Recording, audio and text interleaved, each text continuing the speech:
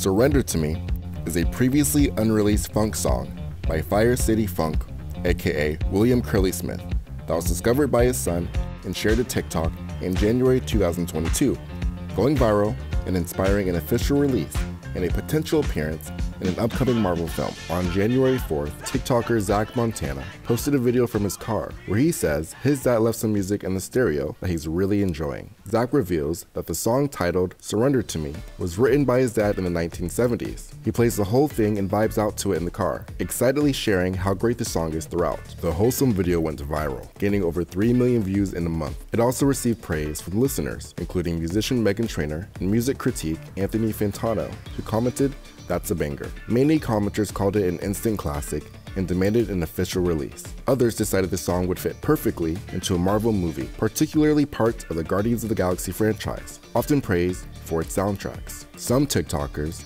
mashed the song up to clips from Marvel movies, highlighting how well the two work together. Taking this a step further, TikTokers started tagging Marvel and Disney in posts to let them know about the song. Zach posted several updates over the course of the month as Surrender to Me continued to go viral. In one, he teased another song by his dad called Tell Me the Truth. In another, he models his dad 1970s clothes over a high-quality recording of the song, which inspired hundreds of TikTokers to use the sound. Some used the song as a general backing track for videos, while others made covers to it and enthusiastically hyped it up. Zach announced the pre-save for the official track on January 17th, also revealing the name of the band as Fire City Funk and showcasing the single artwork. On February 4th, Surrender to Me was officially released on streaming platforms, gaining over 150,000 streams on Spotify alone in under a week. Zach and his dad also appeared in an interview with The Guardian. In the interview, Zach's dad Curly describes how the song had just been sitting on a shelf for 43 years before the viral TikTok, and how the two of them are huge Marvel fans.